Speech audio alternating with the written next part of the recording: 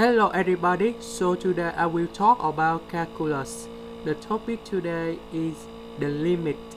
We have the limit and n approach to positive infinity 5 plus 2n minus 1 factorial over 3 minus 2n plus 1 factorial.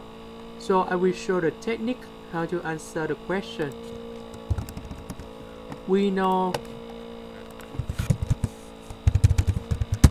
2n plus 1 factorial equals to 2n plus 1 multiply with 2n, and then we multiply with 2n plus 1 factorial in here. So it means that 2n plus 1 factorial is greater than 2n minus 1 factorial in here.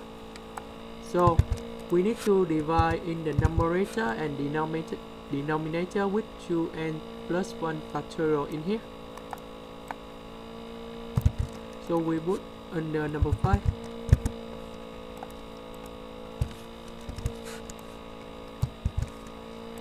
This one too.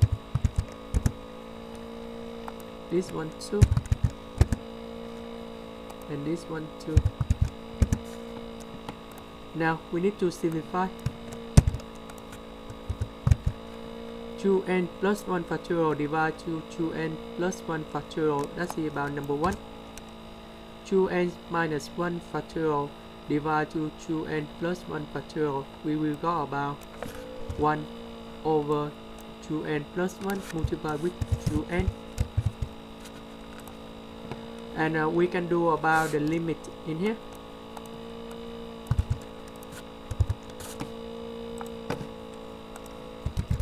We have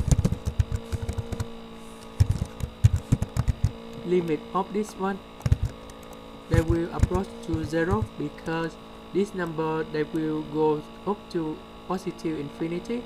So 5 divided to the positive infinity, you go about the 0. Similar for this one too, and similar for this one too, because on here we have the positive number.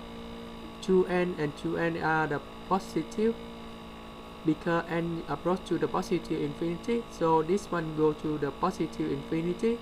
1 divided to positive infinity, you go about 0. And now we can analyze this one.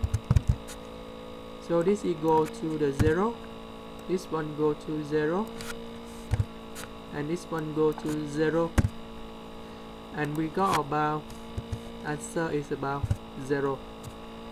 That's the end. Thank you for watching.